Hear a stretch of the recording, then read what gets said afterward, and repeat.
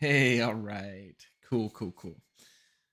Gotta love OBS. It just kind of decides to stop using the microphone all of a sudden, and I'm not quite sure why. So that's good stuff. All right.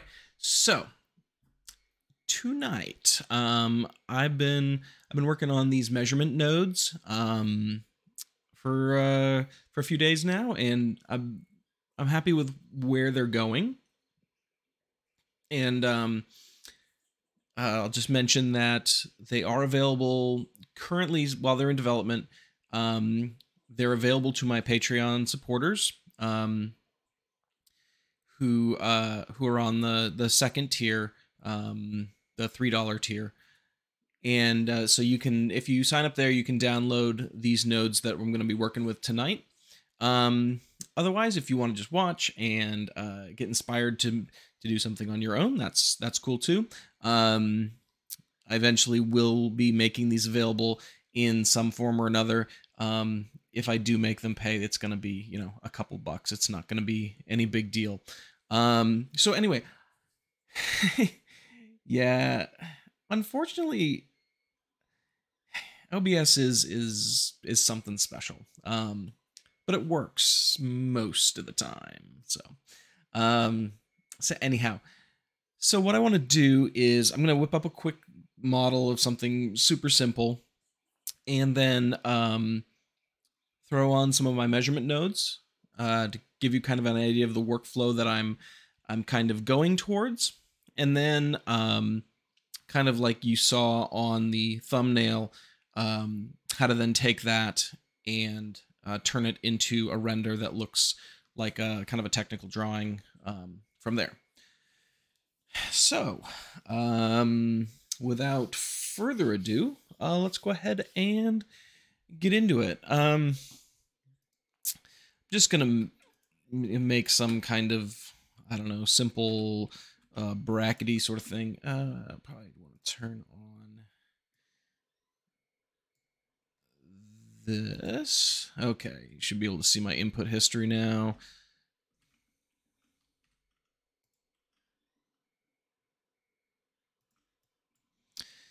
So I'm just gonna extrude some kind of shape, like we got some kind of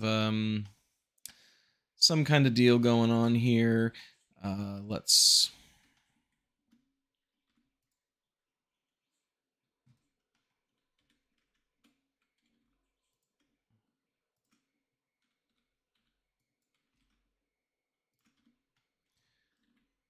yeah, okay, now we'll punch a few holes through it.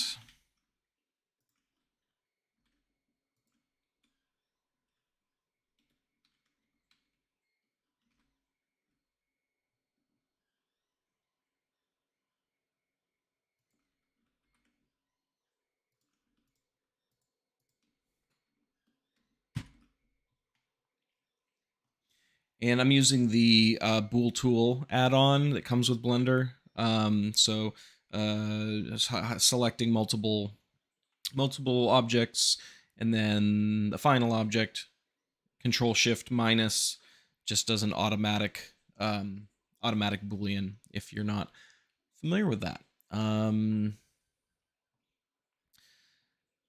All right, let's see here. So we got some circles, we got some angles, we got some edges. I don't know. Let's sure,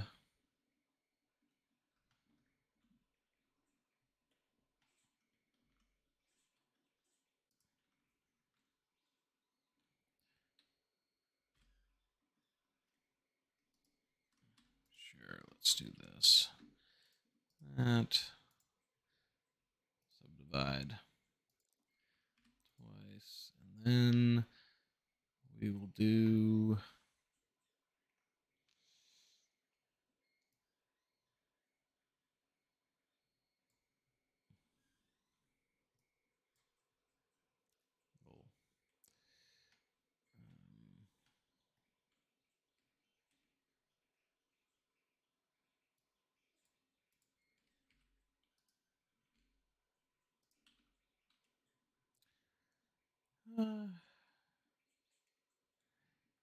hey, Good to see you on the stream tonight here.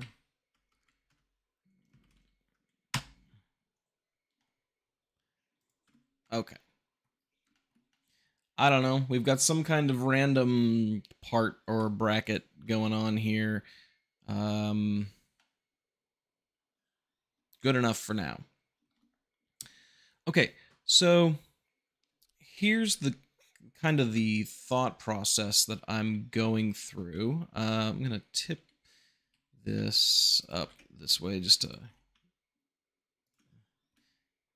get some points of interest up here on the front view. Bring up my geometry nodes. Okay. So when I originally started doing these, my idea was that you would just add geometry nodes to the object you want to measure.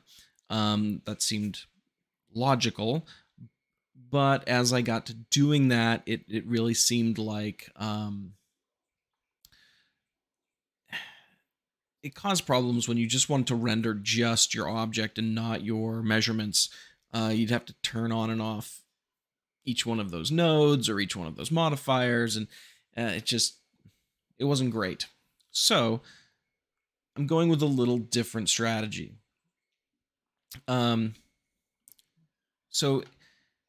what I'm going to do is I'm going to create an object that's going to be my container for my measurements, and I'm just going to create a plane, rename it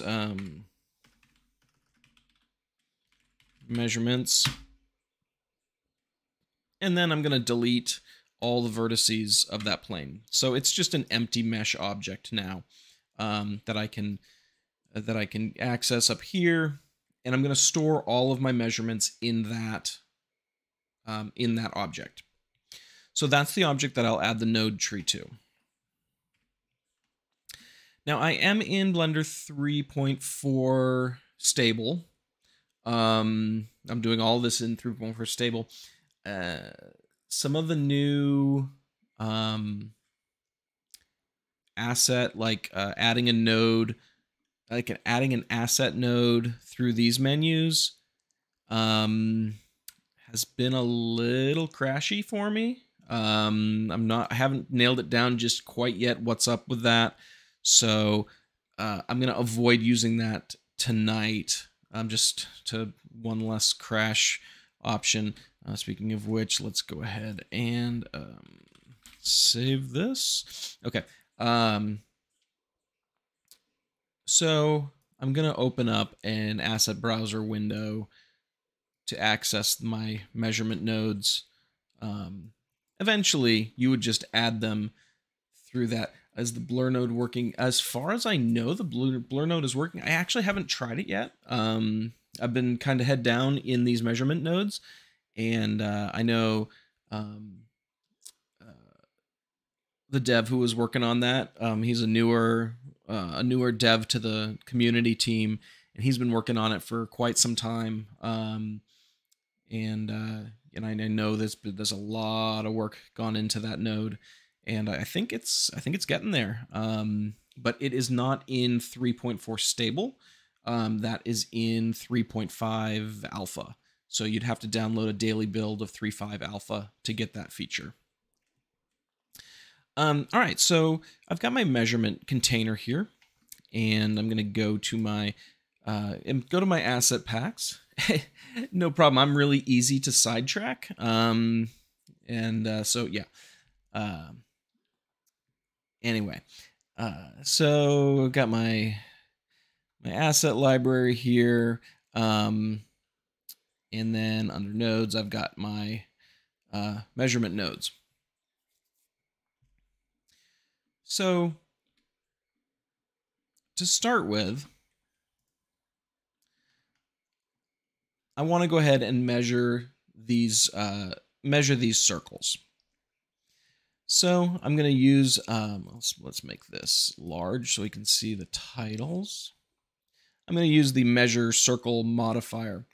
And the way I've put these together, I'm trying to make this so that it's easy for people who are a little nervous about geometry nodes and who don't want to dig into it too much, and for people who love geometry nodes. So you can add one measurement per node tree. So if I were to go here, and then instead of creating a node tree with all my measurements in it, I could just pick, like if I, first I got to drag this in here, and then, so now it's in my scene now. I've imported it. So now I can come here, but I could do this, and then I could add this modifier to get this measurement. Then I could just add another node tree with another measurement and then another one. So I could have a whole stack of geometry node tree modifiers, each one with its own measurement. And then you could name them appropriately. That will work. Thinking about plugins, or not plugins, add-ons that would be able to add those automatically. So you could like click on a couple of empties and then say add a circle measurement, and it would just do that automatically, slap in a geometry modifier or a geonode modifier and put that particular node or that node tree in there and name it appropriately. That's down the road a little bit. So for now, I'm not going to do it that way. So we'll just create a node tree on our measurements object, not on my bracket here. And I'll drag in a measure circle modifier. I do have some organization on these nodes still to do, like the order of options and such.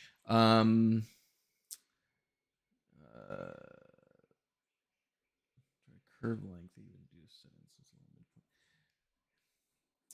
yeah, we'll see. In the long run, we'll see if this is a good approach or not. So far, it's working out all right. Check out this workflow and see what you think. So I'm gonna go ahead and I'm gonna add a couple of empties. Viewport camera, you can get the position of. I don't know. That would be kind of cool. I think if you were to, the closest thing you could do to that is if you here under view, you can do you can lock the camera to the view, and then while you do that, and you navigate around, it's actually moving your camera with your scene. So you can just navigate as normal and it moves your camera. So I think that's the closest you could get to that. Yeah, that's what I would do if you were wanting to do that kind of thing.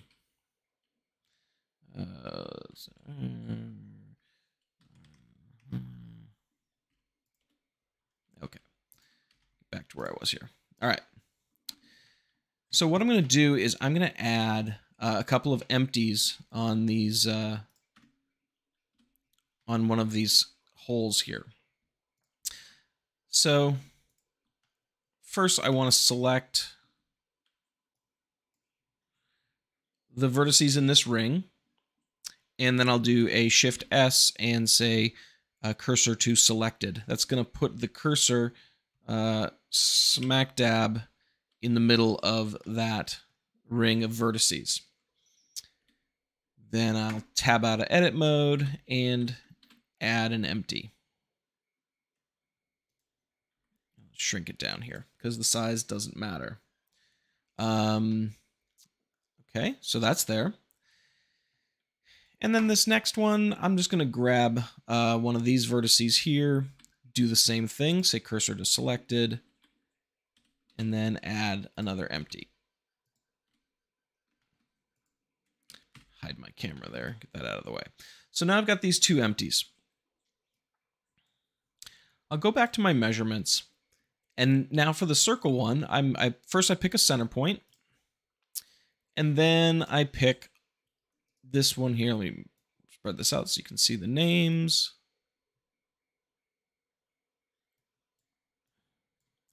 This one is on circumference. So I pick this empty here. Next thing we want to do, oh, I hid the camera, so I'm not going to be able to select it. There we go. Zoom in a little bit.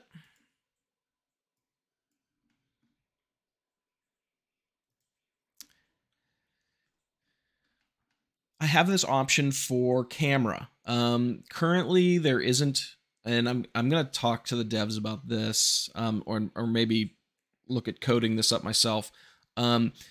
Have a geometry node that can give you access to the object that is the current camera. Like no matter what your active camera is, it could provide that for you. And then I wouldn't need to have this in each one of these nodes. But for now, I do. So I have to say what my current camera is. Camera, not empty. And you'll notice as soon as I do that, the text lines up with the camera.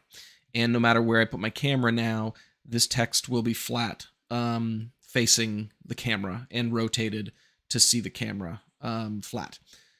So that's really handy. That's kind of one of the first things that was necessary here. Some of the options, of course, is, I can make this dimension line longer. I can change the size of the opposing arrow here. Text size, how far the text is offset, how many decimal places the text has. Then I can do a material. Let's go here, and I'm going to here, new material. I'll go to shading real quick. And here's a trick if you need a shadeless material. So like overlay text, you probably want, you can connect the camera to the input. Yeah, I can do that. I just want it automated, like, because I'm always going to want it to face the camera or the active camera. And so it would be great if I could just plug in like active camera, not just camera object. That way, if I have more than one camera, if I do an automated switching between cameras, it would, that stuff would face the active camera. It's just me being persnickety. Okay, so if you need a shadeless material that's not going to have any kind of anything on it, you can always just do this, plug your, plug a color, straight into the surface.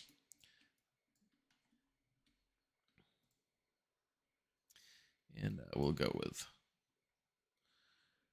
pure black. Okay. Go back to GeoNodes now that I have a material. I can set the text material. I can set the line material, and I can set those separately if I want. But that's of course up to you. If you wanted your lines red and your text black and whatever. Then the text unit, why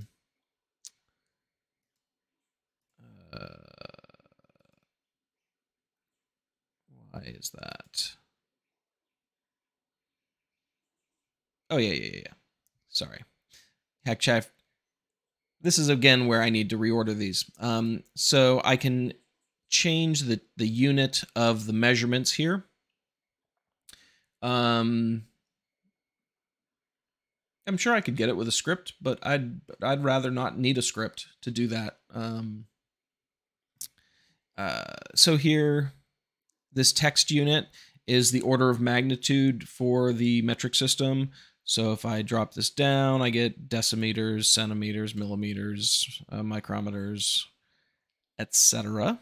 Or I can go the other direction and get decameters, hectometers, kilometers. Of course, if I go kilometers, I'm going to need more decimal places. So we'll just go back to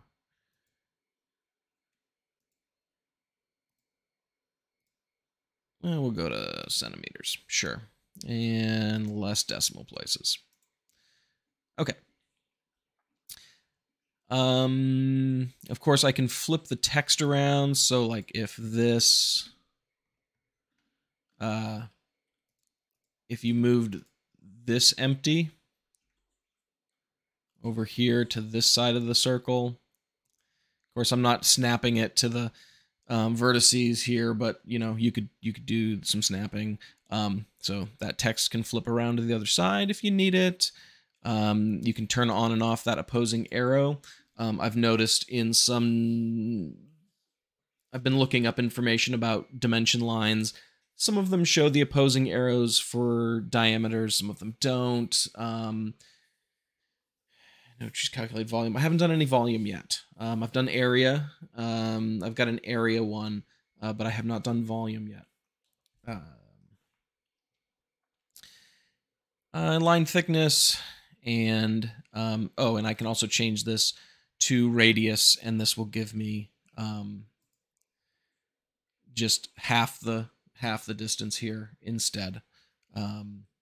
So you might do radius and turn off the opposing arrow. So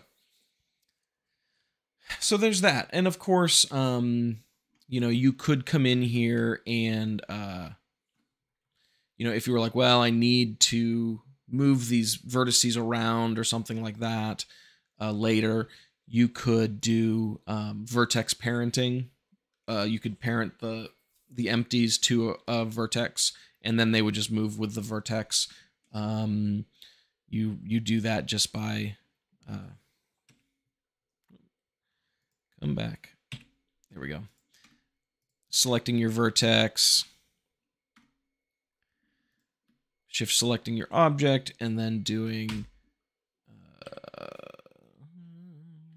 vertex parent vertex. None of vertices for vertex parent. Oh, here we go. There we go. I did it in the wrong order. So now if I were to grab these,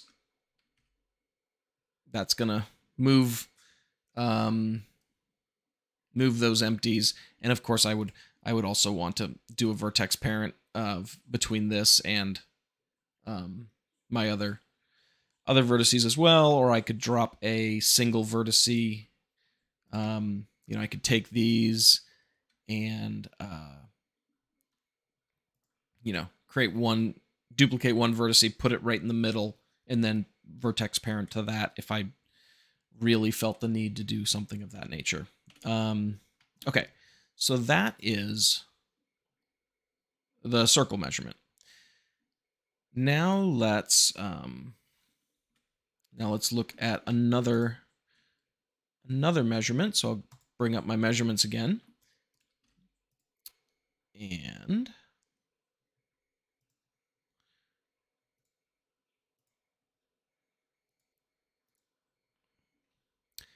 this time let's do measurement angle.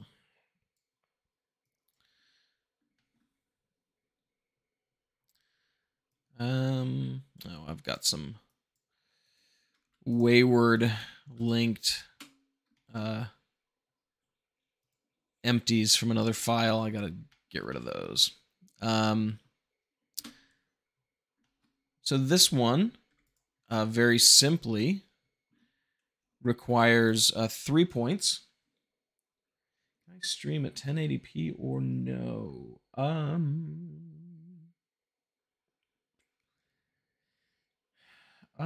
Give me a second.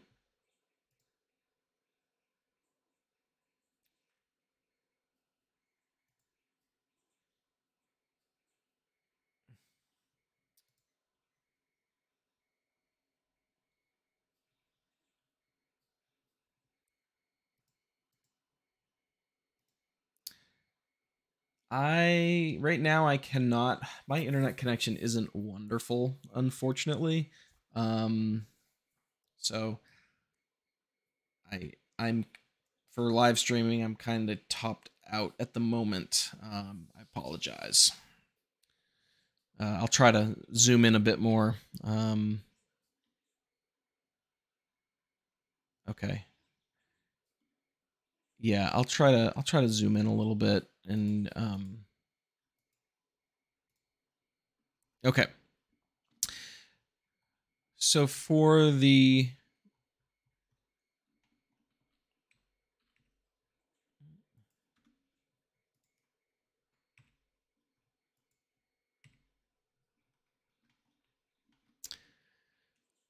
all right.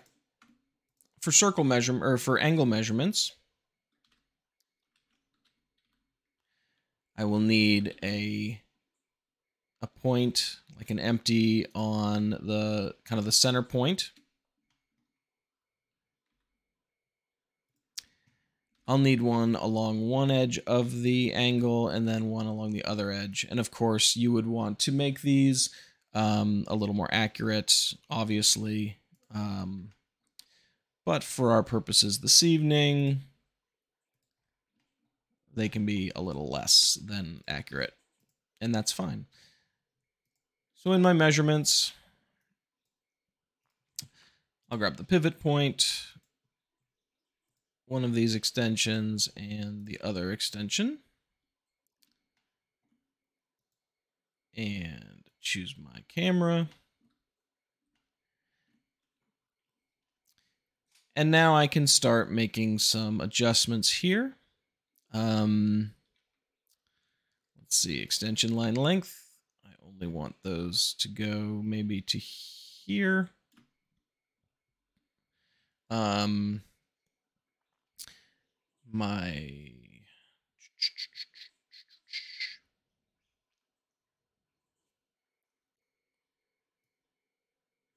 change that.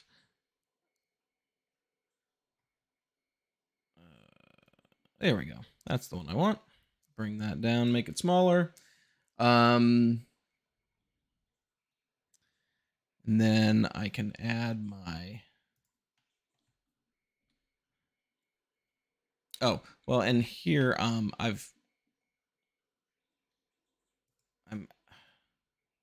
dumb. Okay. Let me back up just a hair, and I'm going to put my camera, and I'm going to... Thanks, Jay. I really appreciate that. I'm glad you stopped by. That's super nice of you. I'm going to put my camera in orthographic mode. And then I'm going to duplicate this, and I'm going to mess it all up. There we go. Maybe turn it this way. I'm going to go grab these three empties that I made. This one, and come on. I know you want to come with me. There we go. Grab those and bring them over here.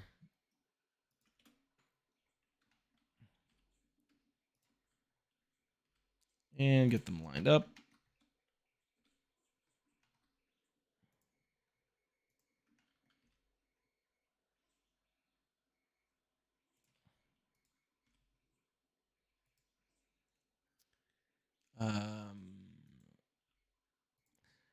There we go.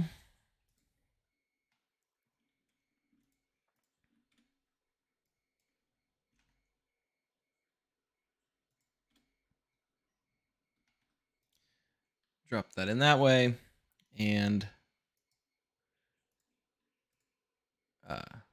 we start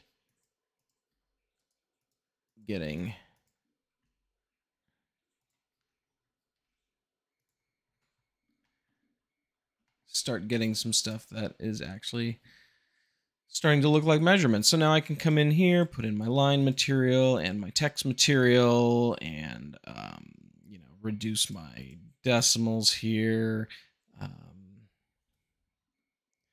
Can change this. These extension trims,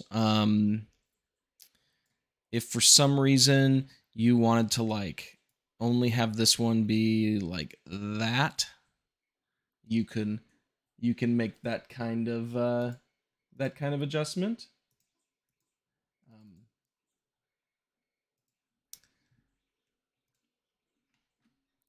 And I'm trying to think if there's anything else special on this one. Extension line length, offset from extent. Oh yeah, then if you want to put a little gap, you can control this one, and you can control this one. Yeah, so that's that is the angle. All right. So let's look at something else here. I'm going to grab this one and duplicate it again, turn it this way.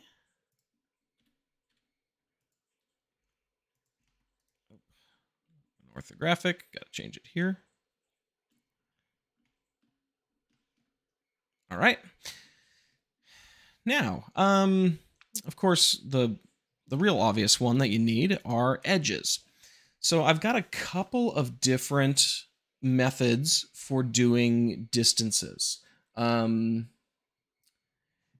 so I want to get them to a little bit more of a stable point, go through, try to get the UI cleaned up. There's a few like naming conventions that I gotta nail down.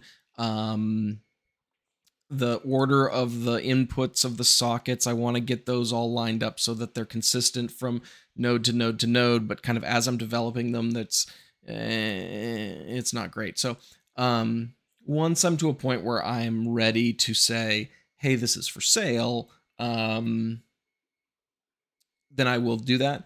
But like I had mentioned earlier, and I'll mention it again now, if you are a Patreon supporter on the $3 level or higher on my Patreon, I am posting these as I make changes to them, so you can kind of get this in development. And it's going to be, it's going to have little bugs and it's going to have idiosyncrasies as I work through them. And there's no guarantee that they're going to stay exactly the same, from now until the time that they're done. But as a Patreon supporter, you would get to try each version as I publish them. So if you're interested and you want to check them out, that's one way you can check them out before they hit the big time. Okay, so distance. The first one that I'll show you is where is it? Okay, I've got the measure edge modifier. And so now what? The Patreon link should be in the description. Is it? Can somebody confirm or deny if my my Patreon link is in the description? So you can tell me. Okay, cool. All right. So edge measurements. This one's kind of fun. So this one, I say pick my target object. So I will pick this one here. And now I'm going to go into edit mode on this object, and I want to measure this top edge.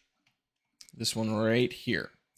So I will open overlays and turn on indices. And I've got a terrible, just horrible font color. There we go. 188 is the edge number here. So if I come in here and put in 188, I'm going to get this started, and we want, we'll start here. Now, initially, this, the angle around this is a little, it's a little tricky because I'm trying to come up with an arbitrary angle off of just a single vector. And there's an infinite number of perpendicular vectors to that vector. So this is kind of arbitrary, the angle it comes out at. But what I can do is do this rotation around the edge and just line it up like this. Okay. Then I'll come in, I'll pick my materials, hook up my camera. Show units, decimals.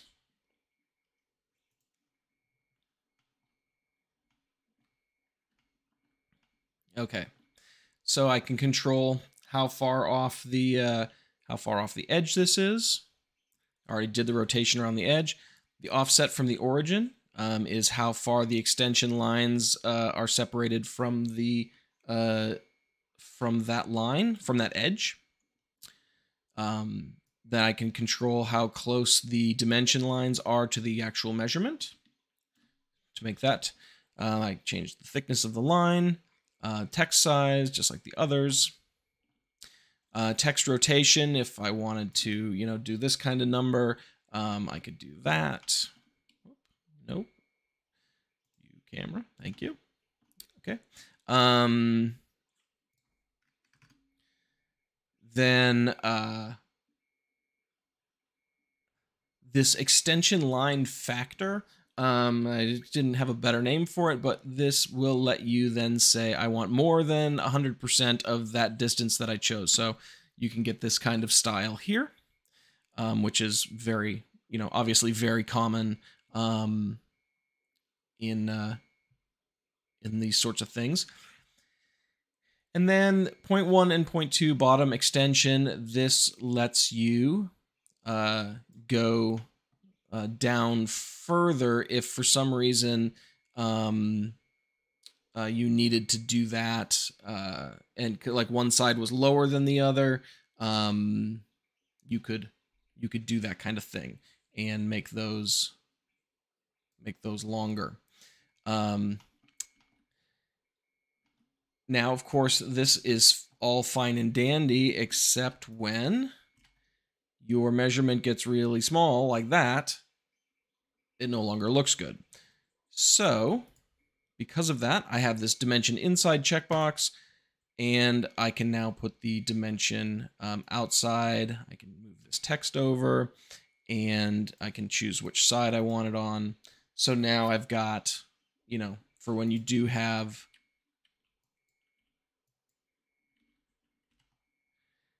a small measurement like that, you can get those kind of dimension lines instead,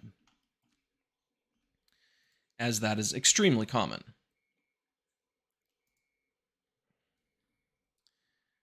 Okay, so that is the edge, and so that just works just off of the edge index. Now, if I come in here, I'll show you. Let's see. Okay, that's 333. So I'll grab this and go to index 333. You will notice that these go perpendicular around the edge. They don't line up. They don't necessarily line up horizontal, vertical with the viewport. I'm still working on that. I've got some issues that I'm trying to resolve to make that work right, so that you can just lock them horizontal and vertical. But you know, that's neither here nor there. Okay. So that's one way we can do a standard dimension line like that. Another one is with two locations.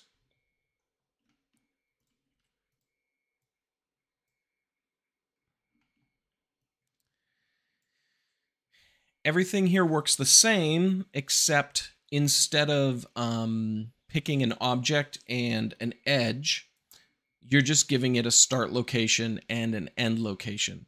So you could use, you could do like a sample index position. Overshoot. Yeah, I like that. Good. That's a good suggestion. I like that. I like that terminology. Thank you.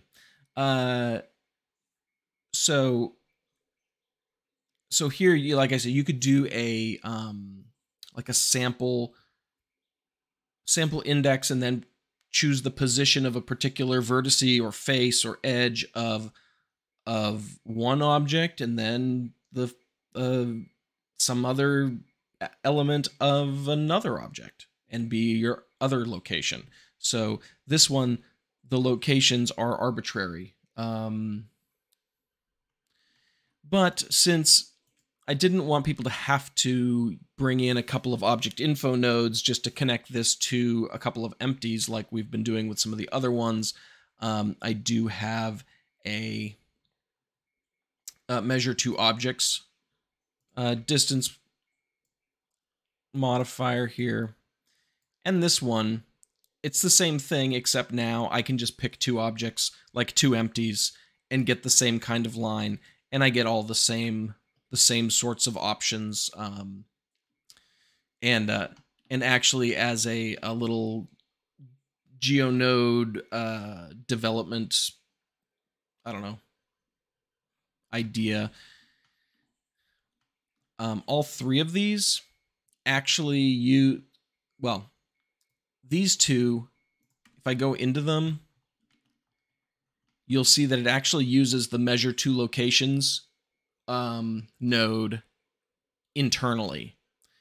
So really, I've only implemented this mess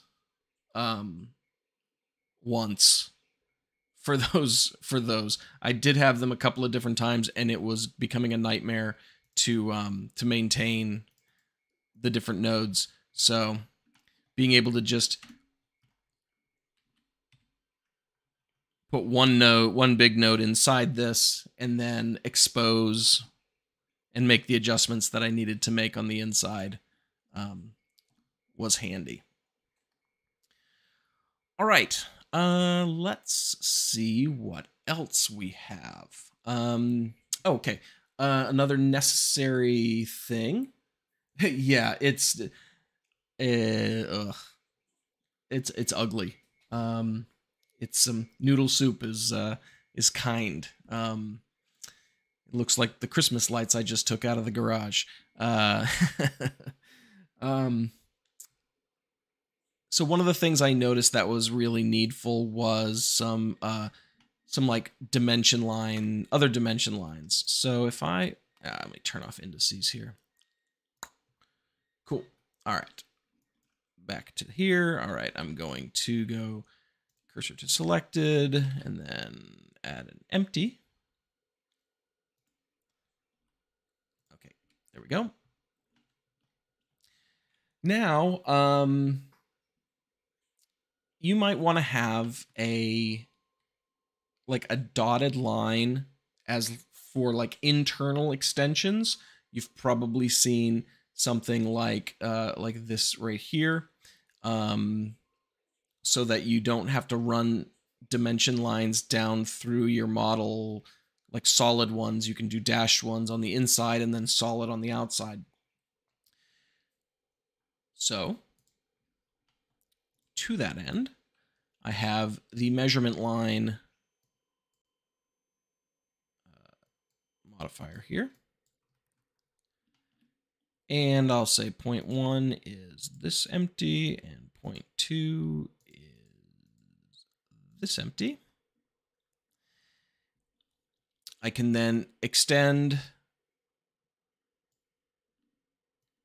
them separately. So if you want one side to stick out but not the other, you can do that. I can increase the what is that resolution for?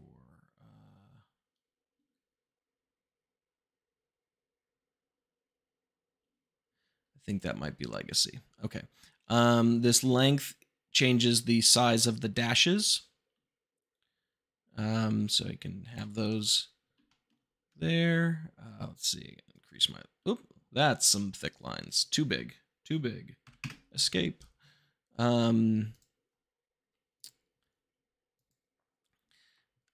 These dash patterns. This is just an idea I've had. I don't know if I'm gonna stick with it or not, but this lets you basically it's what like all of the dashes. It says, okay, I'm gonna delete. It's two moduluses, if you will. So these are both deleting every third like spot on, or every third point on this curve. So I could do every third and every fifth, and I would get, a dash pattern like this. In here, I'm saying do the every third or every fifth, or only when it's the third and the fifth, delete it. And so you can get some other types of dashed lines here. I'm probably going to pare that down a bit. It's a little over complicated than people probably want, but some level of ability to differentiate some of your dashed lines might be nice.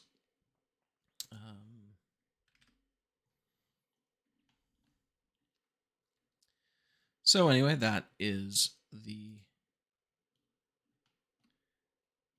that's the measurement lines.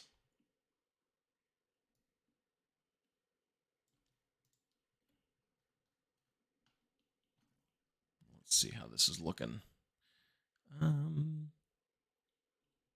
Okay, go here, do this. And turn off transparent.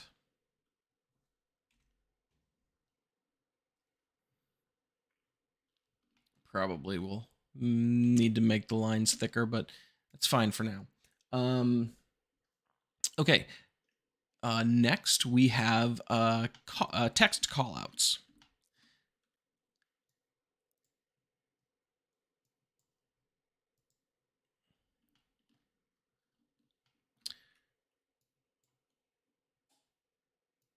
So for the text callouts, you can give it some text.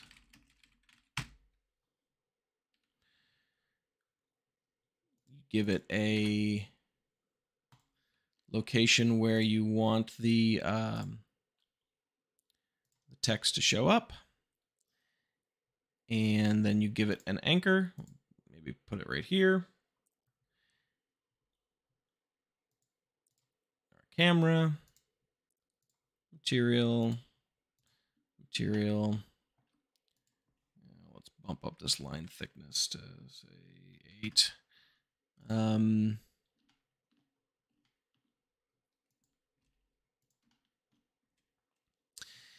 Okay, so once we have our text call out, we can adjust how far this line goes between the bend and the text. We can change this how long this bend line is.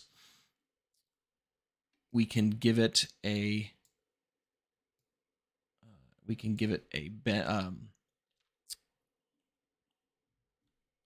can round the bend instead of having it be sharp, and you've got control over that resolution and how big the bend radius is.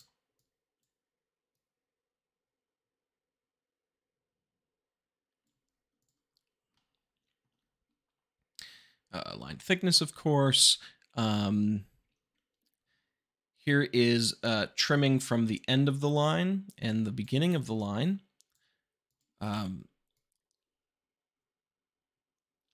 That's really great if you want to use this in an animation.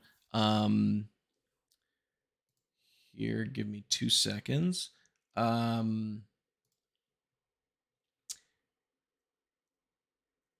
did...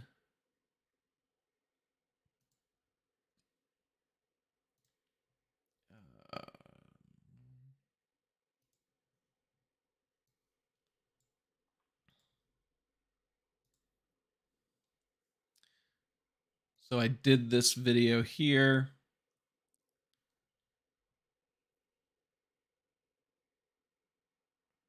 Where I tracked this footage and then tied the I tied the empties in the scene that were where my text call out was connected. I tied those to the empties that were created by my video track. And so that way my text, the text end of my call out stayed where it was, and then the other end tracked with the video, and then I could do kind of a little animation of the call out line coming in and out. And that literally took, I mean, the hardest part was the tracking. After I did the tracking, pretty much it took a couple of minutes, and I was done after adding in the call out. So that was kind of cool. So line thickness. Again, here you can. Yeah, this looks funny that way, but you can change the side the text is on. That way you have control that way.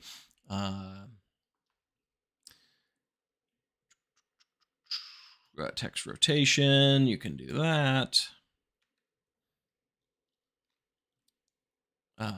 You've got character spacing, you've got word spacing, you got line spacing if you have multiple lines.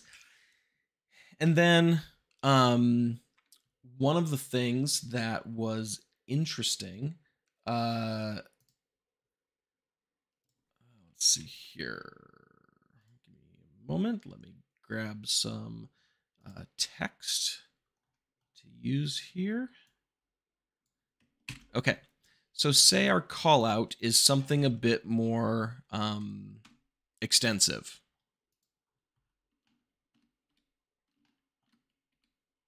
Sorry. Okay. So obviously that is way too long to work there. So we can actually use the text box width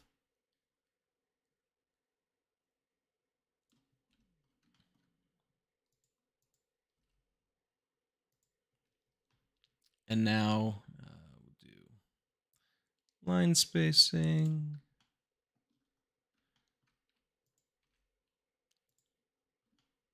And so now we've got a nice way to do a larger block of text in a call out if we need to.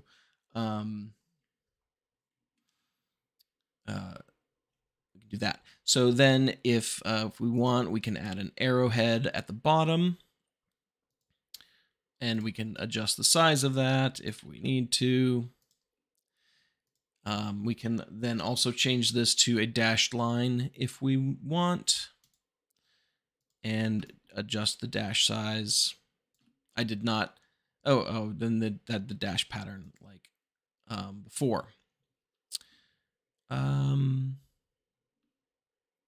Yeah.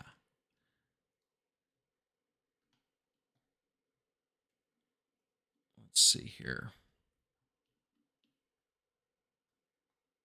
So that is the text callout. One thing I will probably add to this is a way then to adjust the text. Unless I already did it. Text, no. Adjust the text so like you could have the text sitting on top of this callout line.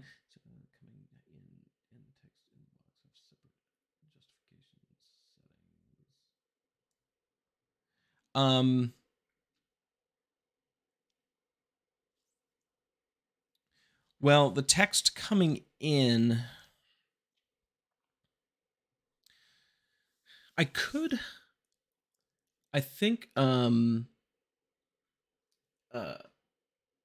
Banco, I think something that could be done is instead of having that be a text call out, actually have like an object call out or a geometry call out. So then it would generate the line. It would do all of this stuff for you, except, but then you could provide your own geometry to stick at the end of the line. So you could format some text any way you wanted. The problem with what you're asking is, let me go into this node so you can see what I am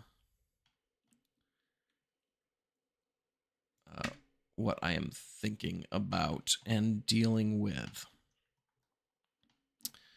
So the justification settings here, you can't control them with a socket.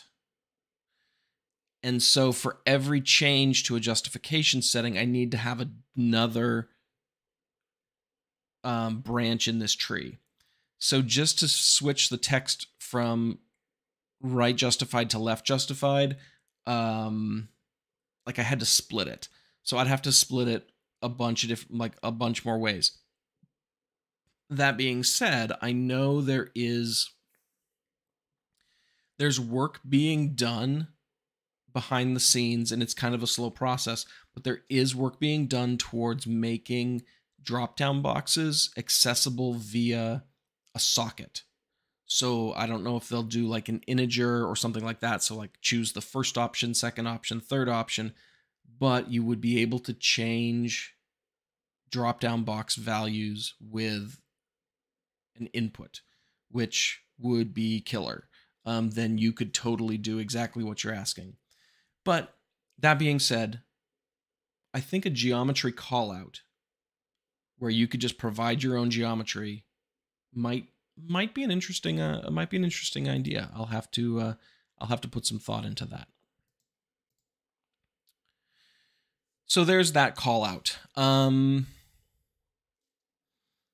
right, so we've done that. We've done those. Okay, so here's the face area.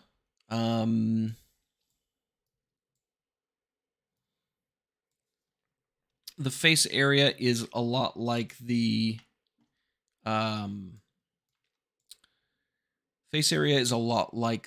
measure edge.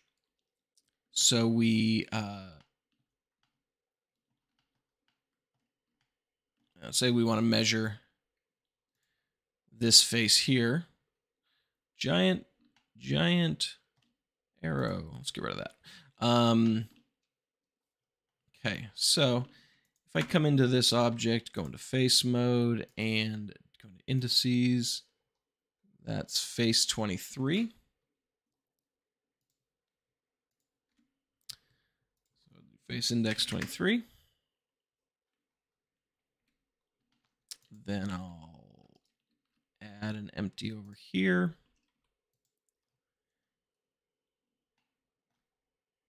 choose my materials, choose my camera.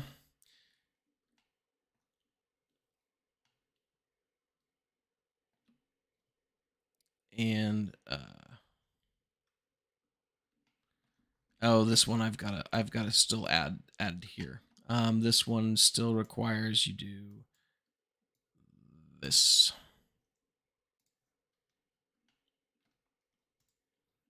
And I will add show the units.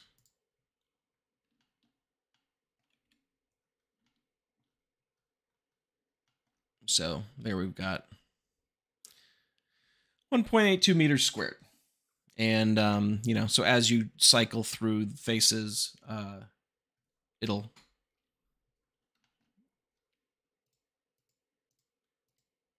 Oh, maybe I need to...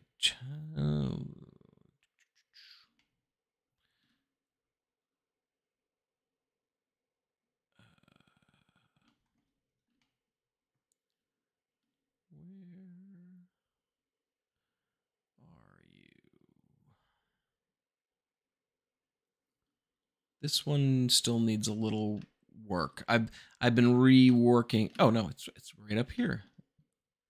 There we go. There we go. Yeah, those are all the interior faces of those hole cutouts.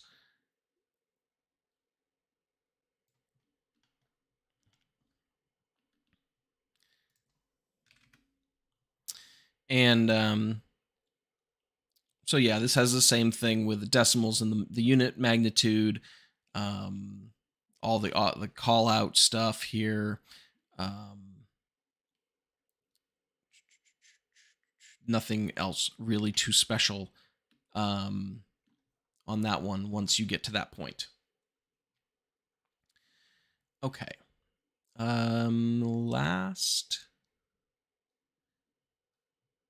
Last one here is, this one really is, this was an initial idea I had. It just doesn't really match up with an actual real world thing now that I've gotten a little further in, but I'll show it to you anyway.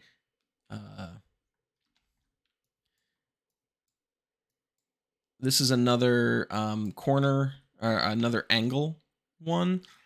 So I'll grab this modifier here, or this line of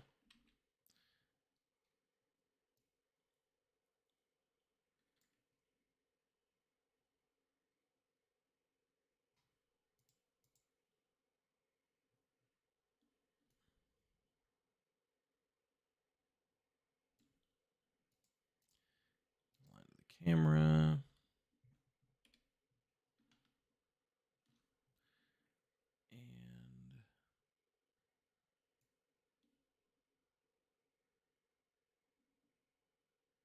There we go.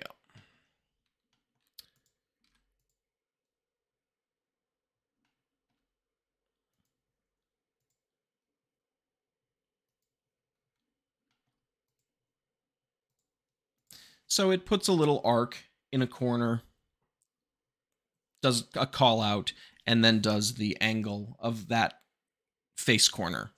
And so you just give it the face corner index you want to point to.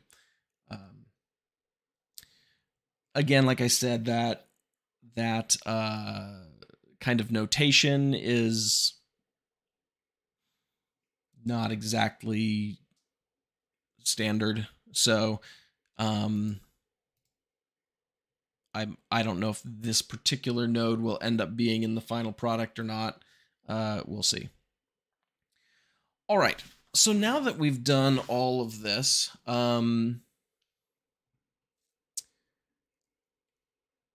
let's go ahead and try to get a somewhat decent render out of this. I'm going to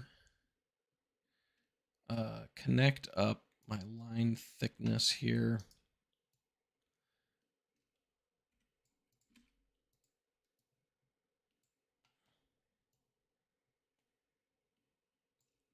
So I can get them all similar.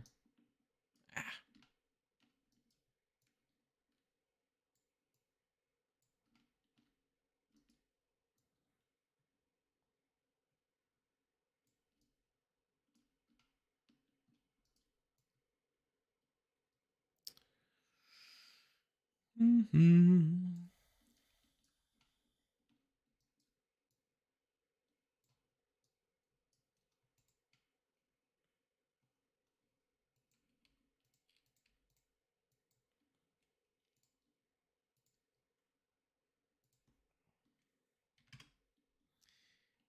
And let's see how that looks.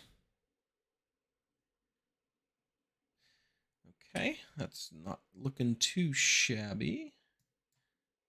I'm just missing. Get rid of this one.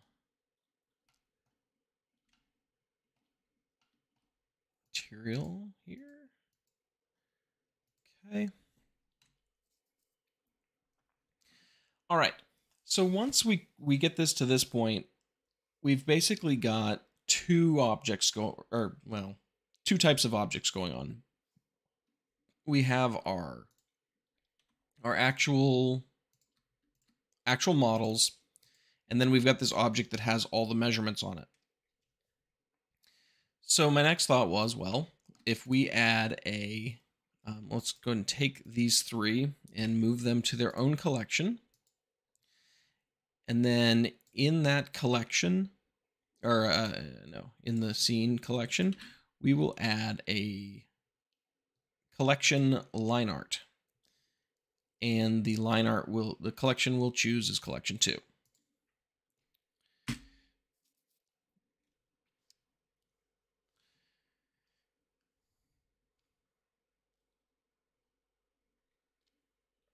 So I rendered this, and the only problem I really ended up with was that places where my call out lines overlap the models, I get these lines.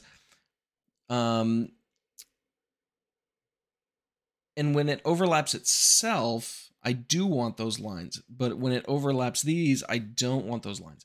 So what I actually ended up doing was, so if I take my measurements and I move them to their own collection, and then if I create another view layer,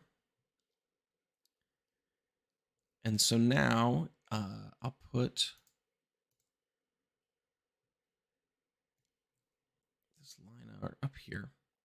So view layer 1 will just be my let's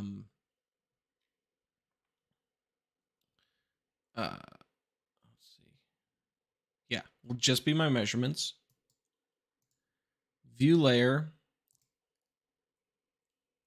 will not contain my measurements. And render that.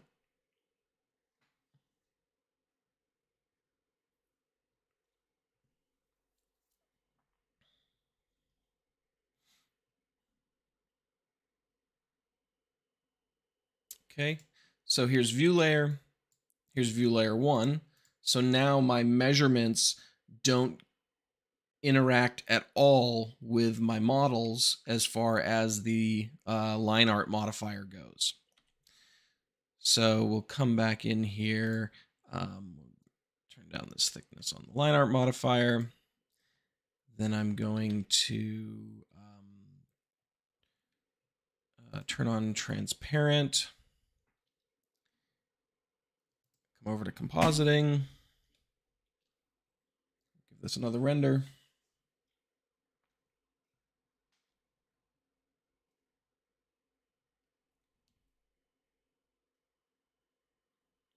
My samples are way too high for what we're doing here. I'll use nodes.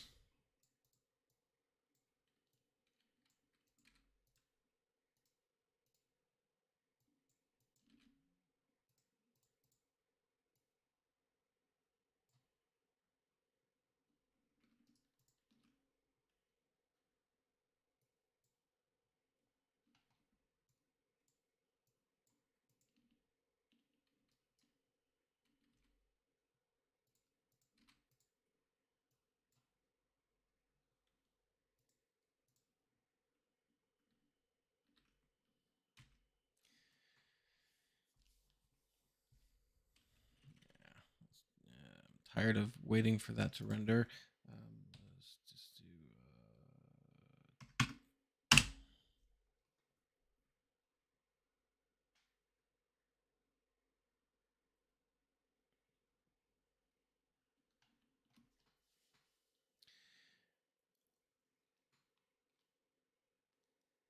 And there's that. Of course, if we wanted to get lines in here representing these holes, we could come into our line art modifier and go into occlusion and do a range here.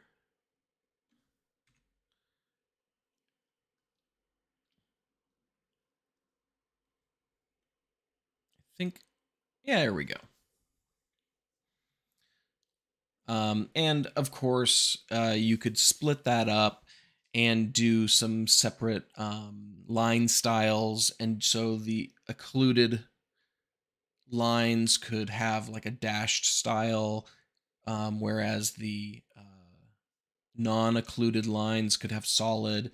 You know, there's all sorts of stuff you can do there to make it more and more like a an actual tech drawing. But overall, I think once once you start putting these all together, and you know, kind of once you know how they all work, stringing together, 8 or 10 of these things could go pretty quickly, and you could set up a a measurement setup like this pretty easily. I would then think you could do another scene, and do a perspective render in that scene, and then composite that in here. You know, why not? Let's go ahead and do that for no good reason. All right, we'll do a full copy. All right, we're in this scene now. Here, we'll take all this stuff, move over here. We will change back to perspective. Grab this puppy here. Do one of these numbers.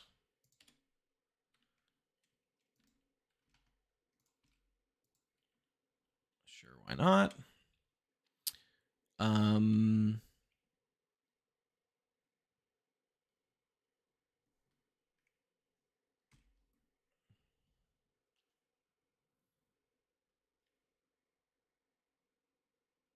Oh, I still have my other do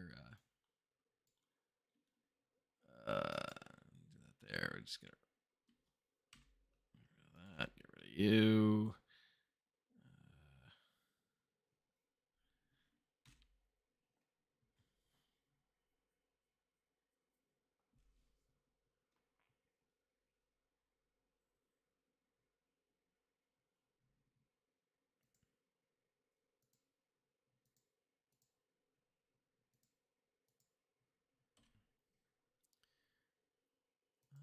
I guess to here we can get rid of that.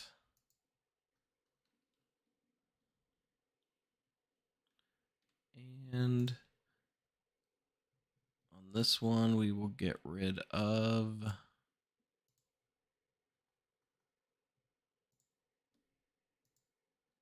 the occluded lines. Okay. So now if I go back to my first scene, go back to my compositor,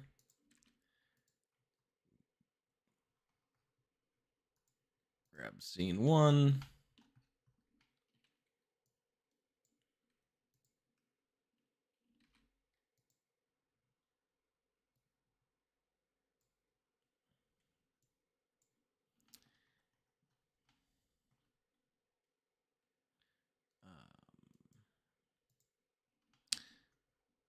too far.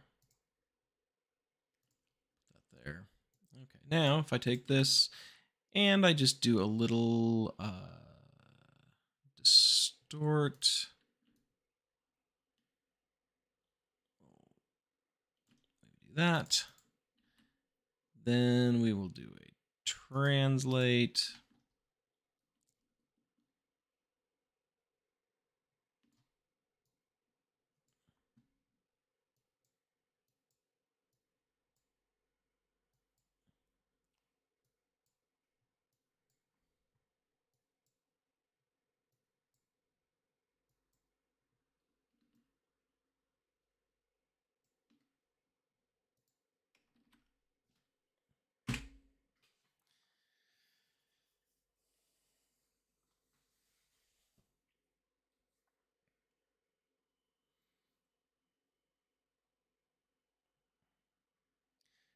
And there we go. So now we've got our three orthographic views and a perspective view, all composited into one render with our measurements and a copy of Lorem Ipsum. So, yeah. So these are the measurement nodes. One last time, they aren't available to purchase yet, but if you would like to download the kind of the work in progress files as I'm developing them, they are available, and I'm posting them every other day or so that I make progress on it. I'm posting updates to my Patreon. The link is down in the description. I'd love to have you sign up. You also, when you subscribe to my Patreon, if I do any videos, I make sure to, since I started it, I've been saving any of the project files that I make during a video, and then I post those there for my supporters, so you can dig through the files that I used to make the videos. So you can check those out as well. And I'm not sure what other exclusive content I'll have for my patrons just yet, but I'm looking at ways that I can make that worth your $3 a month if you decide to support the channel that way. Visit my Gumroad page. It's johnnygizmo.gumroad.com. I've got a ton of free assets there. They're all pay what you want. So if you want to go and pick up some asset libraries for free, you can do that. If you find them useful and you want to come back and throw me a couple of bucks, I appreciate it.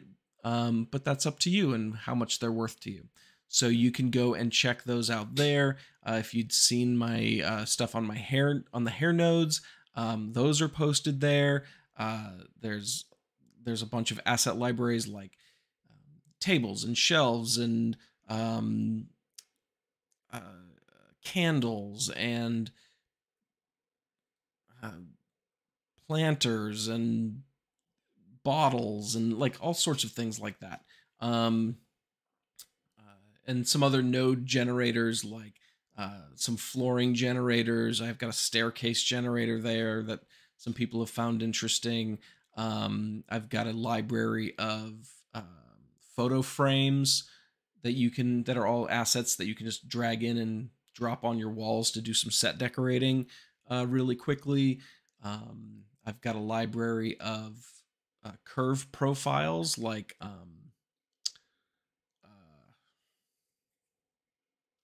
crown molding and like baseboard and things like that. Like literally, I think there's like 187 different.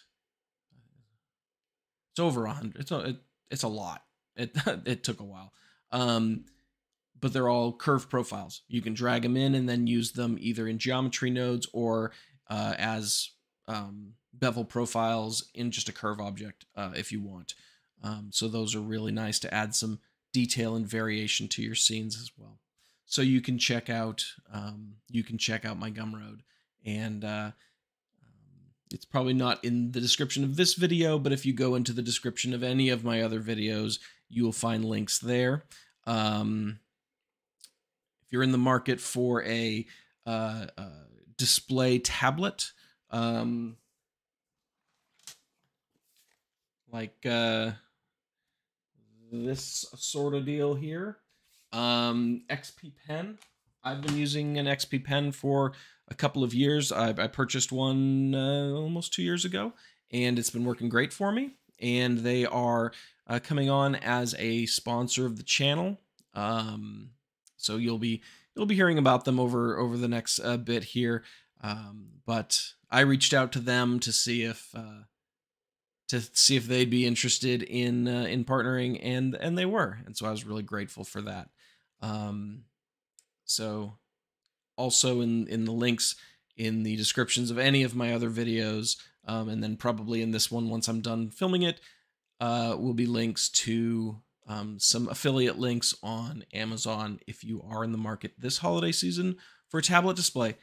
XP Pen is really affordable, and you know, if you've looked at some of the other bigger name tablets, you know they've got a really hefty price tag. But for just a couple $100, you can get yourself into a decent tablet.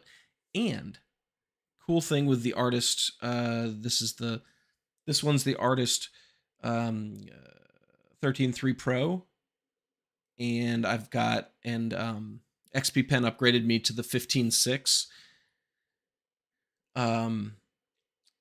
The experimental feature in the development versions of Blender, they shut it off in the releases because it's not ready for prime time yet, but the pen tilt option for sculpting works with these two tablets. So I've tested it on both of these, and it does work. So if you're doing sculpting and you have your pen at an angle, and like say you're on clay strips, it'll actually it'll add the clay strip at that angle rather than just straight up and down, which is kind of cool. And you can, you know, change a bunch of different settings to be controlled by the tilt. So anyhow, thanks again to XP Pen for their support of the channel. So anyway, I think that might be it for this evening. I've been talking for way too long now. I hope you all are having a nice holiday season, no matter what holiday you celebrate. I hope that it is a joyful time for you to spend with friends and family, and that you just get a chance to relax this holiday season and spread some kindness to one another. There's enough cruddy stuff going on in this world and people being awful that it's worth it for you to go out and to spread some kindness. So thanks again for watching. For those of you who kind of stuck through, I appreciate you so much. And you know, I've definitely got some folks who have been big supporters of the channel for a long time now, and it really speaks a lot to me that you keep coming back and watching my streams, checking out my content, posting comments, supporting me on my Gumroad, supporting me on my Patreon. It means a lot to me. I really appreciate it. So with all that said, I am going to bid you all a good night, and hopefully we can do some more live streams again here in the not too distant future. If you have ideas, if you have things that you're like, I really wish he would cover this topic or that topic, I do give my Patreon supporters of either tier kind of first first dibs at shooting me suggestions for videos. Um, so if you want to support that way, you can feel free. Anyhow,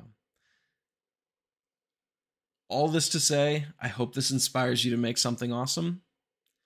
And until next time, I'll catch you later.